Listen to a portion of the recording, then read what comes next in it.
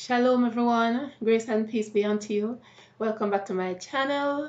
It is indeed a privilege to be here with you today. We're going to be having a discussion. We're going to be having a heart-to-heart talk. Today we're going to be talking about the heart of the matter. All right, and we're going to go into Deuteronomy chapter 6, and we're going to read from verse 4 through 9.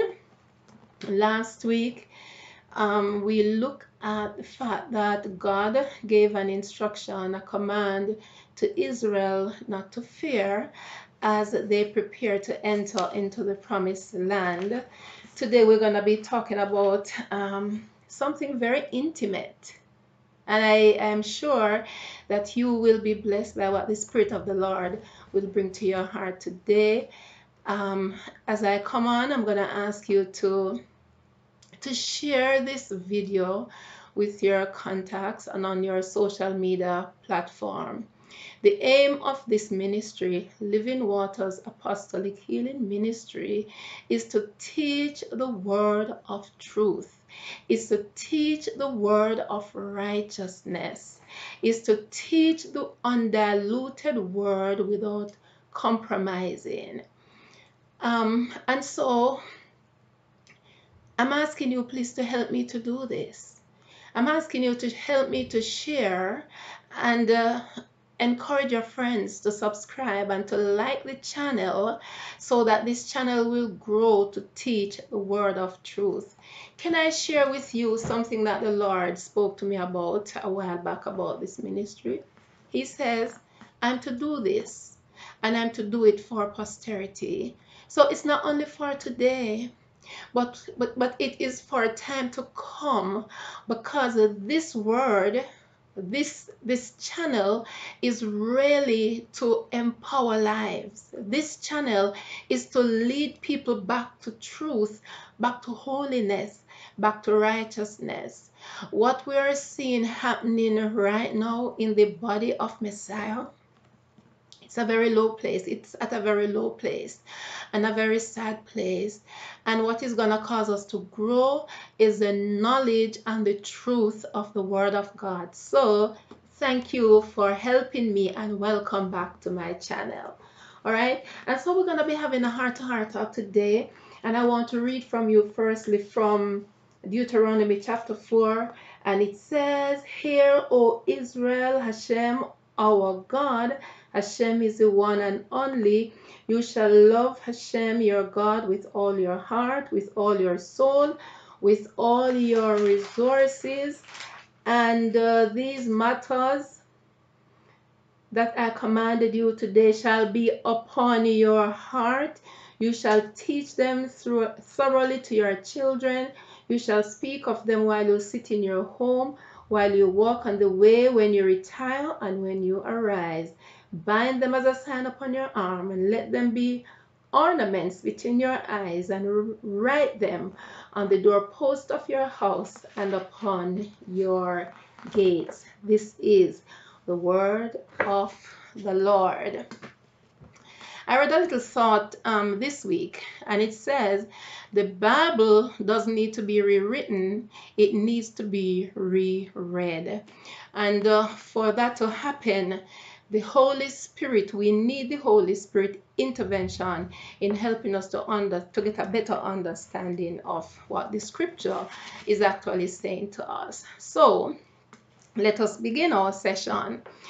We love to talk about God as a covenant-keeping God and the promise-keeping God, but what does that really mean? What does that mean? Today we look at a little more on covenant, and we'll see the direct impact it has on the heart, right? So from as far back as the book of Genesis, God has been making covenant with his people. The fundamental function of the covenant was to establish a community of interest.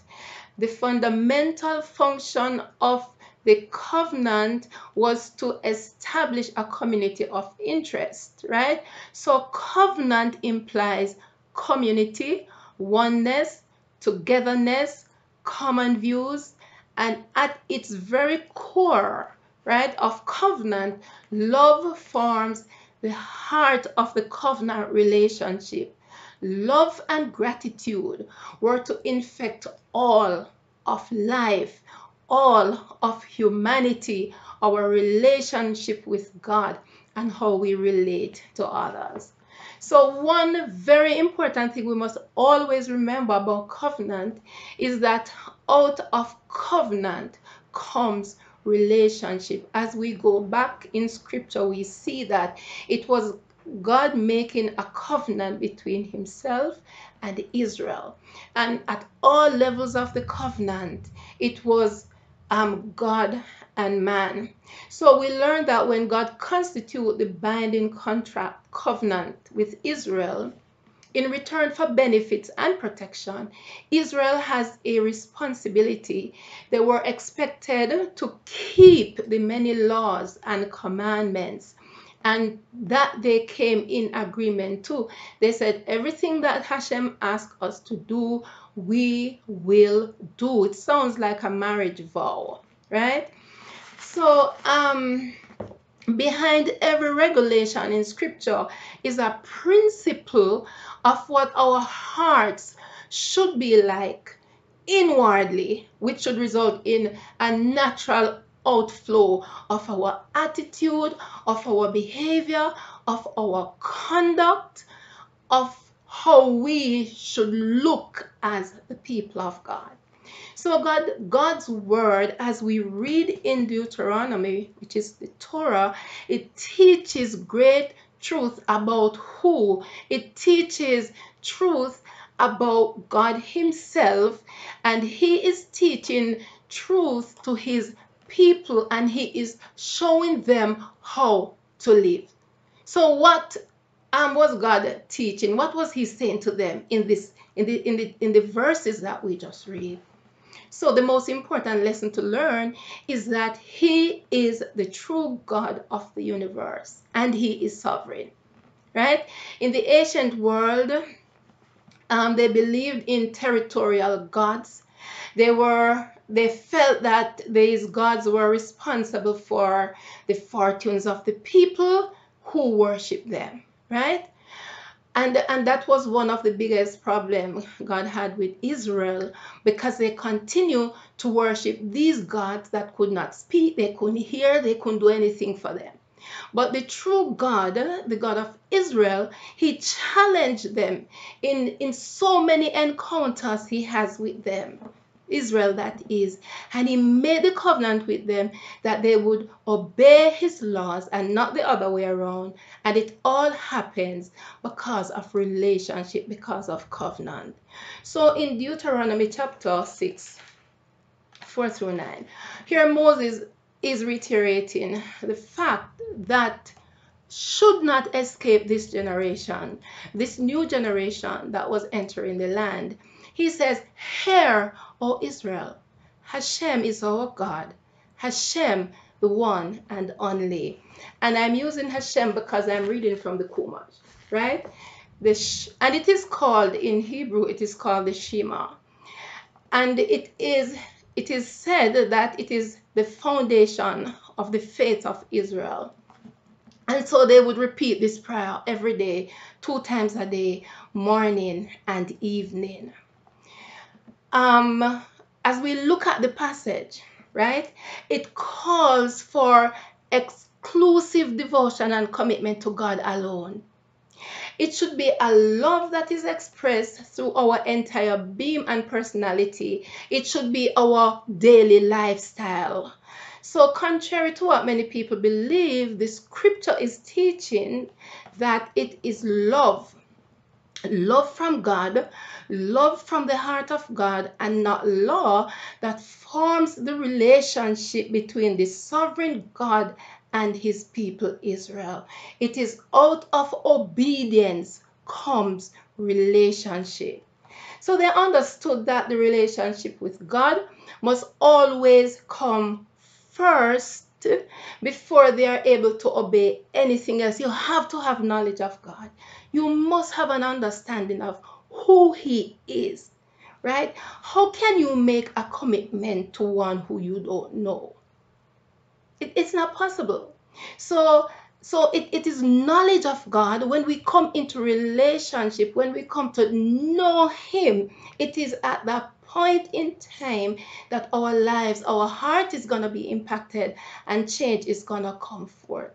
So as we review the layout of the commandments we see in Exodus chapter 20, it actually starts with God. It starts with acknowledge him, the very first commandment, acknowledging him as the God who took them out of Egypt, right? And so the first set of commandments points to our vertical relationship with God. And the other set speaks to our horizontal relationship, how we should live as a community and how that should impact our lives. So you may just ask, why is it applicable to me? Because God was actually speaking to Israel, right? That was for Israel in Bible time. But the word of God is unchanging, right? And everything in scripture is written for our learning. In theology, we come upon texts that are what is called descriptive and prescriptive by nature. So descriptive text, for example, describes process like what we see in the book of Leviticus, the process of animal sacrifices and stuff. But prescriptive, on the other hand, is instructive. And this is what we're seeing here. This is instructive text that is giving us instructions, right? The text we're looking at is as such because it prescribes certain behavior or a prescribed way of living. Why? Because we're not our own. We are under the kingship of the sovereign God of Israel. And so the first instruction we look at, it says, "Hear, O Israel, Hashem is our God. Hashem is the only one. He is the one and only." The Hebrew word we just mentioned is Shama, which speaks to hear. And in the Hebrew language, it's very fantastic, right? Descriptive and action based. So here in this context is not merely sound waves passing through your ear. Here in this context means to listen, to pay attention, to obey, and to act. That's it. It's more than just going through one ear to the other and passing through from one ear to the other. We are called, it is a call to listen, to pay attention, to obey, and to act. And so now we understand why the Apostle Paul James teaches that we should not only be hearer of the word, but we should also be doer of the word, right? Hear and act upon what you hear. Hashem is one and only. I want to share a testimony with you, an experience I had when the Lord just called me to this ministry, and he called me to teach from the Jewish root of our faith, from the foundation of scripture. I remember I was so confused, not knowing what to do, really. How do I teach all this? It's my mandate. How do I do it? And I remember one night I went to bed and I said, "Lord, you're going to have to teach me how to do this." And the following night, could have been the following night, as I slept, I heard the word echad, and I woke up. And I'm like, echad, what's that? So I took up my phone and I began to Google because I've never heard that word. And I'm searching, couldn't find anything else really because I wasn't spelling the word properly. I was spelling this word with a K-E-C-K-A-D, echad, that's what I heard. And it was not until the following day I realized, as I was told by a dear sister of mine, that the word echad is a Hebrew word, and she told me where to find it in Deuteronomy chapter 6 and to do the review. And it gave me an understanding. God is teaching me how to teach his people. He is teaching me that he is echad. The Hebrew word for one is echad. Echad means one. And God is revealing himself as echad. And echad speaks to unity and oneness of God. God is one. He is all that he say he is, right? So while other nations around has multiple gods, Israel has one God, right? And it was for that reason God would have given them the instructions, distinguishing them from the other peoples of the nations, right? And so we love to quote a popular story. It's not just a story, it's an event in the Bible, right? And it is that of Elijah and the Baal worshippers on Mount Carmel. Elijah was making a distinction. So where Elijah had to call for a spiritual identity contest, basically. He was distinguishing that there is only one God. And his simple question, the question was very simple. He asked, who is the true God? So Elijah, like many other prophets, they were the watchdog of Israel's conscience. And so anytime they fell short of the Torah, the prophets would call them back to repentance. The prophets would call them back to faith, right? Calling them back to God, calling them back to their foundation, calling them to make teshuvah, which is the Hebrew word for repentance. And so Elijah stood up to make the distinction. And so I would love to make the point that while we tend to get excited about the fact that Elijah stood up and he defended the God of Israel, he declared that it's only one God that they should worship. This, my friend, I believe should challenge our hearts today to stand up, to defend, to proclaim, to make known to all that the God we serve is one. He is the God of Israel. He is Echad. Therefore, we pray against even now every altar that is set up, and everything that is anti-God, every teaching, as a matter of fact, that is anti-God. That's what Elijah was standing up for. He stood up for the God of Israel, right? And he is the one true God who deserves the praises of men. He deserves our worship, he deserves our life, and he deserves our all. Amen. That's God, the one and only God, the one true God. And so the next instruction we see, he says, you shall love Hashem your God with all your heart, with all of your soul, and with all of your resources. You are to love Adonai with all your heart. It's all about love. It's a matter of the heart. So love here is more than a sentiment or a bubbly feeling, right? From the Hebraic perspective, love is a duty, it's a responsibility, and it is a requirement. St. John chapter 14:15, Yeshua says, if you love me, keep my commandments. If you love me, you do these things, right? So loving the Lord is more than saying, I love you, Lord. It's more than that. It's more than an expression. It's more than what is coming out of your mouth. Because a lot of times we speak from our mouth and not from our hearts, right? So the statement, you shall love the Lord your God, then becomes a statement of life. It's a statement of commitment to God. Consider this as a marriage vow and a marriage that is working. Consider this. It says it's a statement of life commitment to God and faithfulness to a relationship with Him, faithfulness to the covenant, faithfulness to the agreement, right? So love can only be demonstrated from God's perspective. It's not from your intellect. It's from the Word of God. It's from God's perspective. He opened the plan. He showed the way. So the way we approach loving God is quite opposite of what God requires from us. Right? The Bible teaches that we love God when we follow His commandments. We love God when we obey. Last week we talked about fear not, and I made the point. It was more than an assurance. It was actually a commandment that we don't fear. right? For this is the love of God, that we keep his commandments. We safeguard his commandments. We protect them. And he says they are not burdensome. We read that in 1 John chapter 5, 2-4.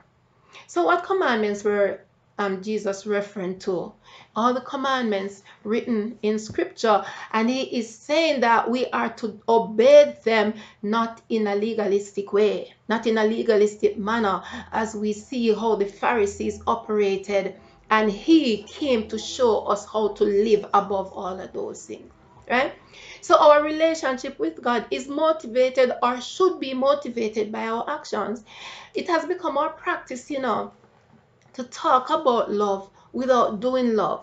It's a talk about love without showing love. It's talk about love when your neighbor next door to you needs your help and you're not reaching out to your neighbor. It's talking about love when there are so many persons who are in dire strait and need your support, but your heart is not there, right? So we do tend to love conveniently sometimes, right? And so it has also become the norm to praise God only when things are good, right? And that is what happens if it is happening from an emotional point.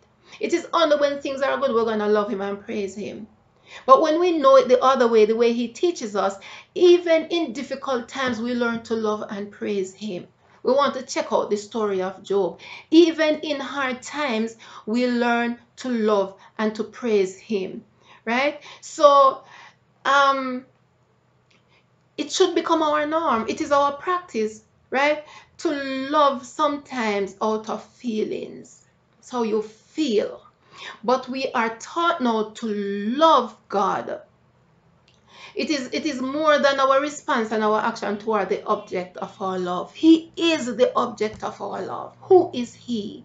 And when we have that full understanding through revelation of his word to us, who he is, then we learn to love him, and we learn to fear him with all our hearts. We are living in a world where the love of many wax cold. The Apostle Paul, he wrote about that. The love of many waxing cold, because we are not intimate to the word of God anymore. We're not reading the word. There is not studying the word. We get caught up in self and get caught up in the things of the world. But God gave a reminder to Israel. He says, remember these things, and you are to do these things. Right? So we see, for example, the commandments that you shall not murder, but people murder, right? Mankind was created in the image and the likeness of God, to live in harmony with God, to live in harmony with their fellow men. So when we allow God's commandments to grow in our heart, this same love will filter, right? There's going to be an outflow of the heart into the lives of others. As we grow to love God, he's going to teach us how to love people. Even people, sometimes it is very difficult to love, because the truth is, and we can agree, there are some persons who make it extremely difficult to be in fellowship with. Right? And so as we are called to hear and obey, as we are called to love the Lord our God, we need to understand that our relationship with God, we do not earn our relationship. It is not by doing these things. Our relationship we receive as a gift from God, right? We are saved by grace through faith as we come to believe in the Messiah. But importantly, the commandments and the instructions that are set forth, it brings us into a closer relationship with him. And it is very important, people of God, that if we really want to experience God's favor upon our lives, we need to get in line, in sync with the word of God and what he's teaching us. And so another instruction we look at, it says we're taught to love the Lord with all our heart. And he didn't leave it there. He said these words are to be upon your heart.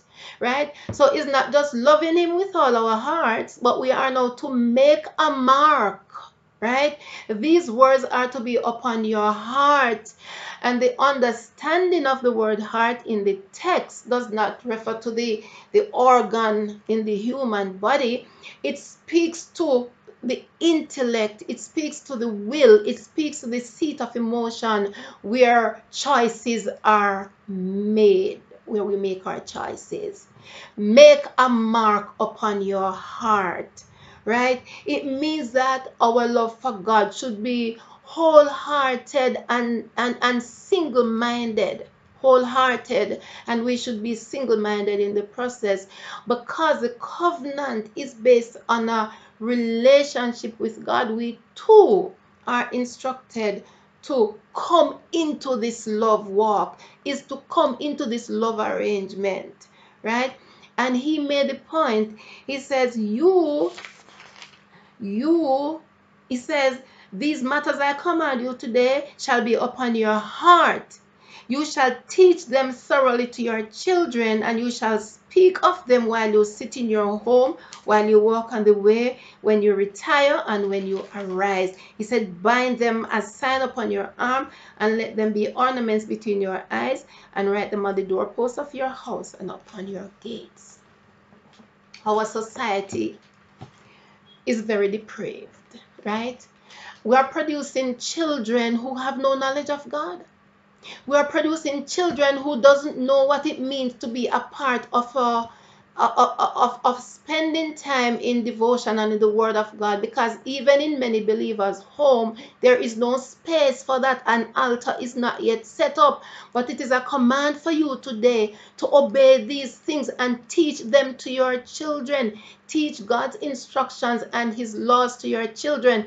And I want to challenge your heart today that if you were to do that, you will see the impact, the difference it is going to make on society in general. We're going to begin to produce less of what we are producing now, because persons are going to live and walk with the word of God imprinted on their hearts. These words are supposed to be on your heart, right? And today, if what we're seeing, God is setting up, he's talking about, we function in a kingdom, and he is the king of the kingdom. But there are principles, there are protocols, there are guidelines that the subjects of the kingdom must adhere to. So today, if he's your king, as if he is your king, then you abide under his reign and under his authority. And so when we receive him as king, we are enthroning him as our king, right? And we're committing our lives to him, and we are functioning under his reign. He is the only king, and he will not give his glory, he will not share his glory to another. These are powerful instructions that speaks to the heart of Israel. They are powerful instructions that is speaking to our hearts today. Let us hear what Yeshua the Messiah have to say on this text in St. Matthew chapter 12 from verse 28 to 31. Let me just without reading it, right? Yeshua also confirms the importance of the scripture that we just read, right? So here, this is a scenario. One of the religious leaders of the law asked him, which was the greatest of the commandments of Moses, right? And this is Yeshua's response. He said, the foremost is, hear, O Israel. We just read that from Deuteronomy chapter 6. He says, hear, O Israel, the Lord our God is one, and you shall love the Lord your God with all your heart, with all your soul, and with all your understanding, and with all your strength. And I'm reading that from the NIV. But from the Chumash it says, hear, O Israel, Hashem is our God. Hashem is the only one, and you shall love Hashem your God with all your heart, with all your soul, and with all your resources. And he said, and the second is this, you are to love your neighbor as yourself. And we read about this instruction, commandment in Leviticus chapter 19, verse 18. So, And he says, there is no commandment greater than these two, no other commandments greater than these two. Why did he single out these two commandments when there were about 613 commandments? There were about 613 commandments. Why single these two? Because all the commandments are built upon these two. It is about relationship with God, vertical relationship with God, and your horizontal relationship with your brother man, with the people you function with in a community, right? What was he teaching us here? Yeshua is teaching that to love the Lord, right, is the greatest commandment, because genuine love for God leads us to fulfill all the other. If we love him and if we keep his commandments, right, we will seek to please him in all we do. We will keep his commandments out of a desire to demonstrate love for him. My God, if we would only get this, right? It is your obedience that draws you to him, right? Look at the first line of his response. He says, love the Lord your God with all your heart and your strength and your mind, right? And we hear love. It is love. It is an inward affection. It is the matter of the heart. And there's a song that says, when you put your heart in it, it can take you anywhere. When you put your heart in it, when you come into obedience, when you come to walk in the fullness of the word of God, you can do mighty things. You can do exploit for God. You can shake the world because you're making a distinction that you belong to him. You're making a distinction that he is the God, the only one who is Echad, and this is a command that you hear and you obey. So the fact that, as believers, sometimes people tend to feel as if there's some entitlement, right? The fact that we are saved by the blood of Yeshua, we come to faith in him. It doesn't mean, people, that we have arrived at our eternal destiny, and it doesn't mean that our eternal destiny is secured upon that one act. We are called daily to walk out our salvation with fear and trembling. We are called daily to walk out our salvation, to walk out God's instructions and to live that by them. We are called to a walk, the walk of obedience, right? And we all desire to be blessed by God, Everybody wants to be blessed by God. But we are reminded again from the scripture that our blessings are hinged on our obedience. If you do, then you will be blessed. A lot of people have it to say that when you teach from this perspective, you are doing to save. That's not true. You are doing because of obedience, because we are saved by the grace of God. And it says, when you do these things, it comes with a promise that things will go well with you. People of God, love for God is a lifestyle. That is what it should be. And when we practice the laws of God, right? When we practice the laws of God, it leads us into righteousness. Because sin, as we understand, as is defined by scripture, not by your regular dictionary, is a breaking of God's law. For this is the love of God, that we keep his commandments, and his commandments are not burdensome. And he says, if someone says, I love God, and hate his brother, he's a liar. For the one who does not love his brother whom he has not seen cannot love God whom he has seen. What is that saying to us? It is saying to us that first, we must have that relationship with God. We must come to experience in him. We must have an encounter that allows the circumcision of the heart, that allows the cutting away of the fleshiness of our lives. Right? It is when we come into relationship with him, it is when we come into fellowship with him, he's going to teach us by means of his spirit how we learn to love others that are sometimes hard to love. Right? So love for God people of God, as we listen to the word and as we are challenged by the word from the reading of the Torah portion reading of this week, and I specifically choose these few verses from Deuteronomy chapter 6. Love for God can cost us our lives, and we have to be prepared for a lot of things. And so it calls us to sincerity of heart and mind. It's the heart. It's about the heart, right? You must love God even if he takes your life. Go back to the story of Job. I read this and I want to share it. It says, a commentator says that if you were to accept martyrdom, right? If you were to accept martyrdom, you should do so with the attitude that you are not a victim of human murder, but you have scaled the height of giving up your soul to God. That's what we are called to do. The singleness of heart. Yeshua said you have to leave all behind. You have to forsake all.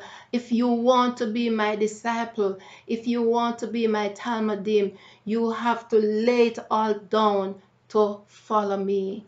Today, I pray that you are blessed by this word. I pray that this word has challenged your heart a little bit. And I pray that the Ruach will begin a stirring in your heart.